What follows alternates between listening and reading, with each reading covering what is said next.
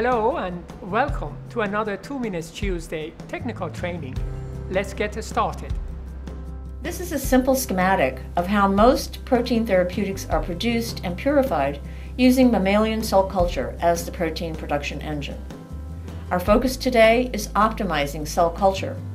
There are many factors that must be considered to do just that, and one of those is through the use of chemically defined media. This is a brief overview of the cell culture process, highlighting the three inputs that define and impact performance. Here we are going to focus on the role of the culture media. As part of media development, often the basal media is modified and optimized as the manufacturing process is developed in order to achieve high cell density or biomass, cell viability, productivity, and product quality. Cell culture media provides basic nutrients for energy to make cell mass and must be balanced for proper salt concentration or osmolality.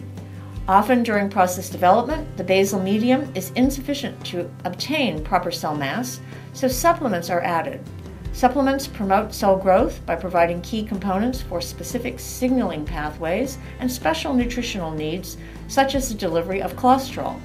As seen here, there are two types of media used during production, requiring different concentrations of media components. The growth media is designed to increase biomass during the cell expansion phase. Throughout production, the cells utilize nutrients, and these must be replenished by feeding new media into the bioreactor to ensure higher biomass and product yield. Most modern cell culture processes utilize this fed batch production method.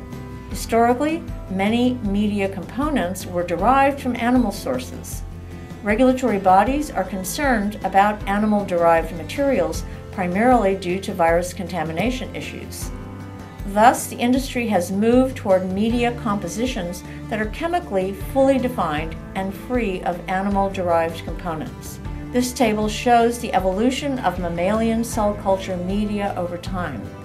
Companies spend considerable efforts during process development to identify a cost-effective composition of a chemically defined media to ensure optimum cell growth and productivity at large production scales. Thank you for listening. And for more information on this and other bioprocessing topics, including expert interviews, please go to our 2 Minutes Tuesday archive. Have a great day.